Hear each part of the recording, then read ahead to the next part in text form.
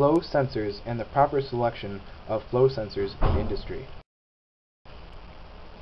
Experts claim that over 75% of the flow meters installed in industry are not performing satisfactorily, and improper selection accounts for 90% of these problems.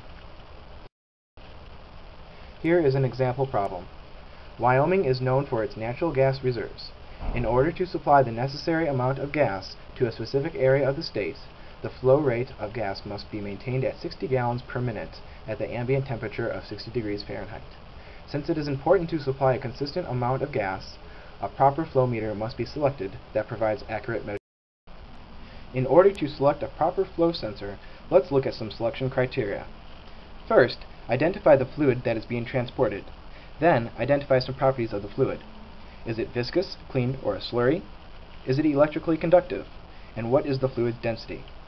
Also, determine the flow rate and pipe size needed for transport. What will be the operating temperature and pressure of the system? And is the control part of a process or finished product? Additionally, accuracy, range, linearity, repeatability, and piping requirements should also be considered.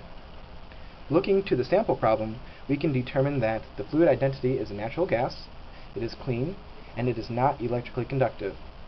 The fluid density is approximately 0.717 kilograms per meter cubed. The flow rate is 60 gallons per minute. The pipe size is large, and the operating temperature is 60 degrees Fahrenheit. The maximum operating pressure is 1440 psi gauge, and we are dealing with the finished product. The proper selection of a flow sensor must start by considering each type. The specific properties of differential flow sensors make them a good choice for the measurement of the flow. Rotometers are not appropriate for this process because of the small cross-sectional area required for measurement. Turbine meters are expensive and require repeated lubrication that would be difficult to maintain. Propeller meters are typically used for water flow. The use of a Coriolis meter would result in a large pressure drop and be very expensive. With vortex meters, the Reynolds number is especially limiting with gas flow. Ultrasonic meters require particulates or bubbles in fluid flow that do not exist in this process. For magnetic flow meters, the liquid must be conductive, and natural gas is not. Gear meters are able to handle gas, but not in the large quantities required by this process. Because the composition of natural gas varies slightly, a thermal dispersion meter would not be able to be calibrated. Therefore, a differential pressure flow sensor should be selected. Both the orifice plate and Venturi flow meters allow for large pipe size and large flow rates, so both would be good options.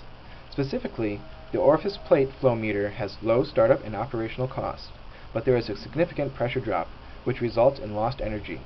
Due to the large scale of the system, this energy loss would be rather significant over time. It is pictured as the top figure.